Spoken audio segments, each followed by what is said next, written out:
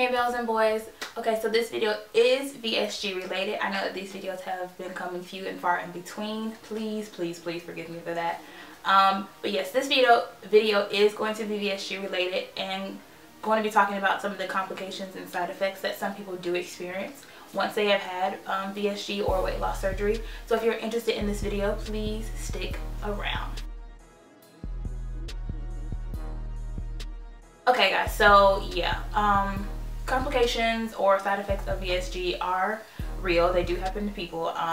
Fortunately for me, I didn't suffer from too many different side effects, but I figured I would touch on this topic because I don't want people to think that like my whole process was just peaches and cream and roses and flowers and lilies and rainbows, because I did have some of these complications, not too severe, thank God. But yeah, I just want to touch on this subject because I think sometimes people get into the process of VSG and forget to kind of do their own homework and their own research outside of maybe what the doctor has told them. And it's always good to hear from other people and hear about their experiences as well. So yes, complications are real when you have VSG or any weight loss surgery. So it's very important that you not only stick to the plan as prescribed by your doctor, but that you also include your doctor on like when things happen to you, because I think sometimes we like to kind of brush things under the rug and think that it'll go away on its own. One of the most common, number one, would be dehydration. Especially for me in the beginning. If you watch any of my older videos, you will see that I've always been very vocal about the fact that it sucked for me to have to drink in the beginning because it hurt. So I would set a timer on my phone. I've said this in multiple videos. If you ever read me before, I tell you, I used to set a timer on my phone that would remind me to get in, the certain amount of liquids that I needed to get in a certain amount of time. So for me that helped, but dehydration is very common because, like I said, for me it did hurt.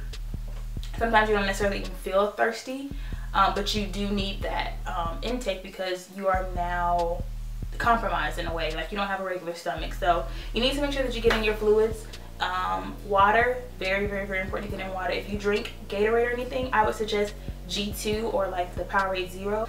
Another issue that some people do have is they will form gallstones in their gallbladder, and that will lead to another surgery where you would have to have your gallbladder removed. I have not had this happen to me, but it does happen when you lose a lot of weight in a quick amount of time, which happens with weight loss surgery. Some doctors, once you have surgery, they kind of just do all of it in one shot. They take out whatever they need to take out. They do the gallbladder removal. I don't know why I just said that. They do the gallbladder removal and everything while you're on the table. My surgeon did not. Another issue would be nausea or vomiting. I didn't really have I did get nauseous. I was about to say I didn't. But in the beginning, smells kind of made me nauseous. I was super heightened to different smells for some reason after my surgery. So smells are kind of make me nauseous. I didn't really vomit. And this is what they actually call dumping. Sorry. For me, I did not dump out of my mouth. I dumped the other way. Some people do experience this, like my sister. If you watch our FAQ video, you will see that my sister also had issues with vomiting and kind of other stuff just related to anesthesia. So it can be related to a couple of different things, but this is a complication that some people do experience. Also, GERD.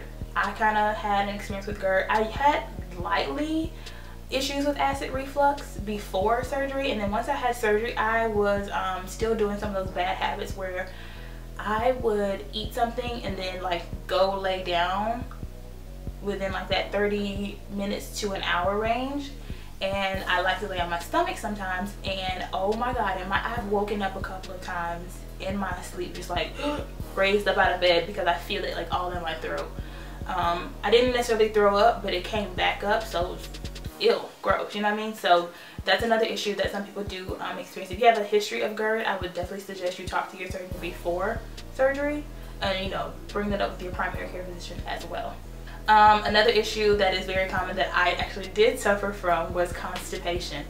Constipation is so real because things are different, and you can do a whole nother kind of video on just the issue of constipation, but just know that things are not gonna go the way they used to go. So if you're one of those people who used to go once or twice a day, like every day, you more than likely will not be going that often. Like the first time after surgery, I think I was like a week and a half out, or maybe even 2 weeks before I went the first time. And then after that, it was kind of like once every couple of days. For some people, that's a really big issue because they're used to going so often, so regularly as you should. But with VSG, it's different. So there is different ways to combat the whole constipation thing. For me, for the first time I tried Smooth Move tea, and it was like an exorcism had happened to my body. So I do not suggest that to people just because of my experience. I've had Smooth Move before when I had a full tummy, and it hurt, but not like after, once I had VSG and I just tried the Smooth Move. Y'all, it was like a demon was in my body. So I don't use that. And I also tried the natural laxatives before. Didn't really like those either. It was like a smaller demon was in me. Not so much like the Smooth Move demon, but yeah. So I don't really suggest that. I still have those pills. I think I took like 2 out of the whole bottle. Some people take Miralax every day, or Colace.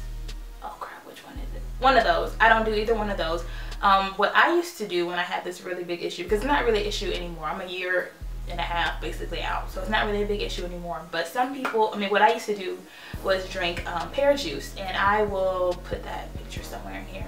The pear juice that I drink, I actually got it from Walmart, and you just take a little 8-ounce glass. You do not dilute it because you need all that sugar to get it crunked down there or whatever. So I drank the pear juice. It was tasty, and it did not have any demon seeds in me.